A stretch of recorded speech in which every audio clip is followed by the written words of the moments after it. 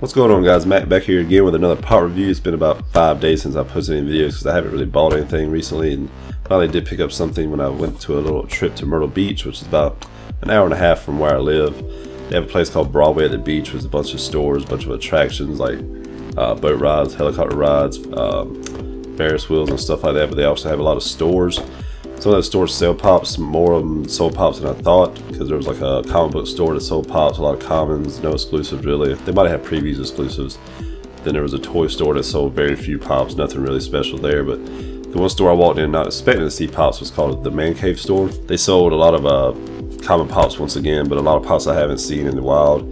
They actually had Sharknado there. They had a lot of the sports pops, Rob Gronkowski, Marshawn Lynch, Victor Cruz. They didn't have any Panthers pops, so that's why I didn't get any of them. But I did find one pop, and you can see from the thumbnail and title, it was Tony Montana from Scarface. Freaking awesome pop, freaking awesome character. I'm glad they did a character. It was about 2 years ago they did this character, and I think I might have looked it up once. I'm not sure. It might have been put on my want list on Pop Price Guide, but I can't remember. But I actually found him and looked him up. He's actually worth twice as much what I paid for him, so pretty awesome. There's like 4 of them there. I was really surprised. But I did get the best one after looking through all of them. The best one, the best paint job. Even there's a little bit of paint mishap on the hand, but all of them are like that. So I'm guessing it's probably something that's series-wide that they all got messed up that way. First, let's look at the box. Box looks pretty standard as far as the way boxes go, I guess. But it does have the pop art on the front with his scar. You definitely see the scar on the front of his face right there, with his little hairdo like he had in the movie. The side of it, there's no typos, thank God. I'm starting to notice a lot more typos out there, especially with the newest one, I think, being Goku on the flying Nibubs. Back of it basically has the box art for the DVDs or Blu-rays, where it's like the silhouette kind of deal. But Tony Montana was the only one they made from the series. They did make a Tony Montana in his car. I've never seen that in the wild either. But there's no, like I said, there's no other characters from this movie. No other characters were iconic from that movie, I guess you would say.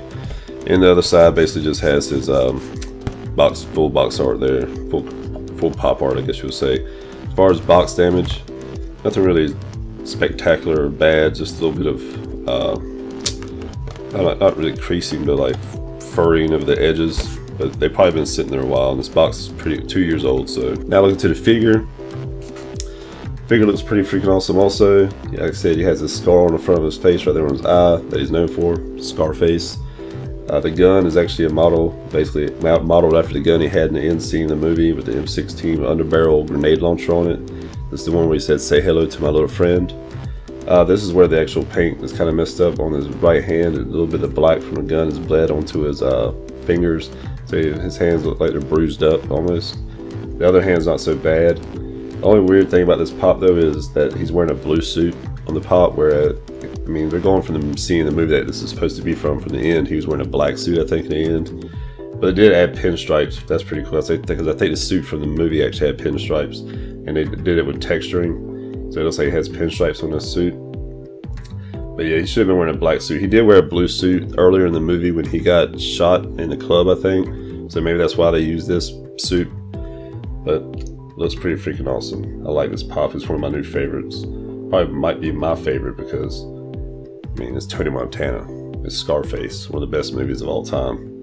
So, I noticed a little bit of a paint back here on the back of his head. That's a little bled onto his head, but it's okay. Like I said, this was the best one they had, so I'm happy I found him. I paid $12 for him, and he's worth about $25, $26, so it's pretty freaking awesome. I'm not sure if he's super rare or I don't know about that, but if he was vaulted, I'm not sure that either, but pretty freaking awesome. I found this guy. I really like this one. Anyway, guys, hope you enjoyed the video. Make sure you hit that like button. Make sure you hit that subscribe button if you're a new viewer. And guys, at the end of this video, there's always a last picture showing my last video. All those Snapchat, Facebook, Twitter, what's another one on there? Instagram. Make sure you follow all those things. Anyway, guys, make sure you stay tuned for more pop reviews and pop hunts coming up. I'm Deacon Dude Dirty, and I'll catch you later.